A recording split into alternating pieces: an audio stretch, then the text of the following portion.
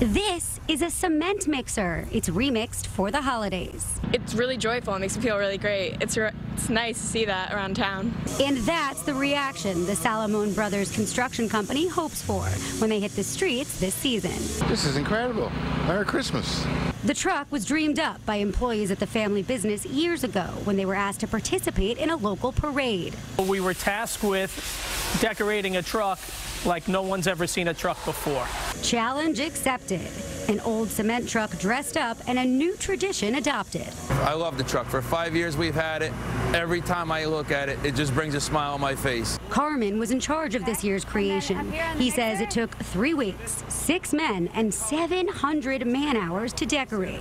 They made sure the working mixer is complete with the snowman, speakers blaring a Christmas CD, and of course, twinkling LEDs. With over 20,000 lights, the truck was almost Christmas enough, but it needed one more touch: snow. The truck will come down our street, and my daughter, my wife, everybody just lights up. But the festive truck is not just a perk for employees.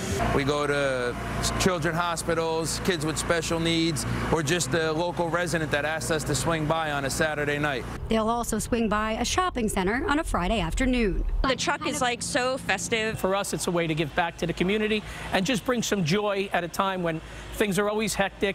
Over the weekend, John and Carmen will be bringing the truck to kids suffering from life-threatening illnesses. In Wayne, New Jersey, Jakeway, CBS 2 News.